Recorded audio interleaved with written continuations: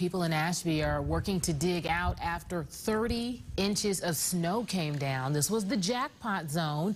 You can understand why. Take a look at what you're seeing here. And the nor'easter knocked out power to just about everyone in town. WBZ meteorologist Jacob Wycoff shows us the conditions there.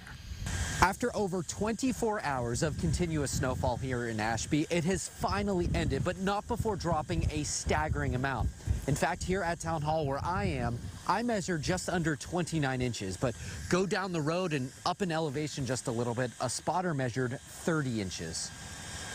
This will be one of the few observations that go to the NOAA Climate Division for possibly breaking the biggest 24-hour snowfall in Massachusetts.